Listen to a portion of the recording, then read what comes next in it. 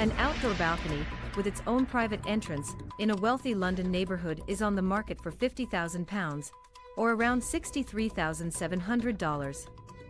But an apartment isn't included in that price. The property's listing agent told Insider.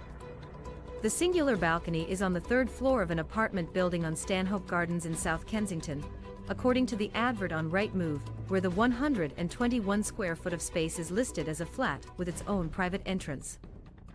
Glenn Jacobs, managing director of Next Home Ltd., which holds the property listing, told Insider that properties in the same building are worth an average of £1.2 million, or around $1.5 million.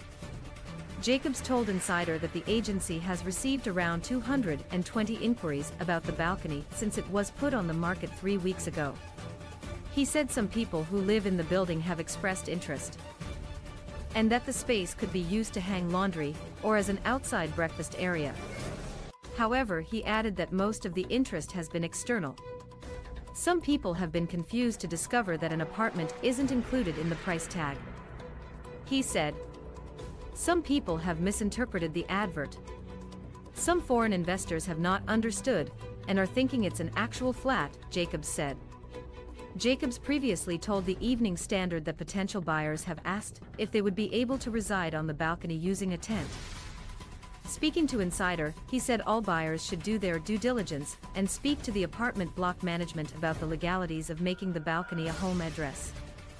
The unique listing is a reflection of London's property market, Jacobs says.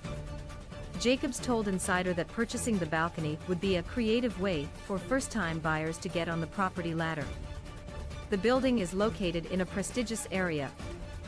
It's around a 20-minute walk from Harrods, a luxury department store in central London, according to the listing.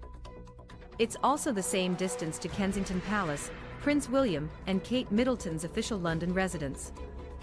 Housing prices in the capital and the rest of the UK have soared in recent months. People are looking for more creative ways to utilize space, Jacobs said. Robert Gardner, chief economist at Nationwide Building Society, said in a report published at the end of 2022 that the average house price in the UK increased by almost £20,000, from £255,556, or around $325,835 to £273,751, or around $349.033 between January and August of that year. House prices have continued to rise in 2023, and the average property price in the UK was estimated at around £285,861, or around $364.472, according to a report published by the UK government in July. Meanwhile, the average London property increased by 0.8% from £521,561, or around $664,990 in May 2022 to £525,629, or around $670,176 in May 2023, the report added.